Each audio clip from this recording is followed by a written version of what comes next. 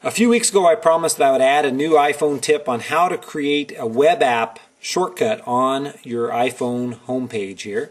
So let's go to Safari and let's find a web page that we frequent all the time. Let's say ESPN, for example.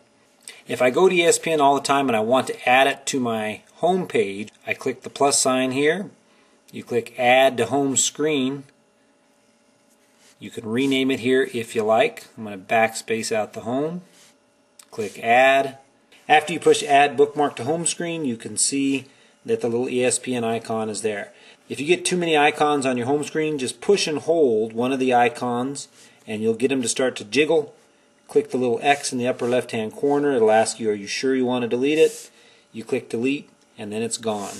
And remember last time I showed you, if you want to fill that space, just click to another screen, drag to another screen, and drag your icon to where you want it.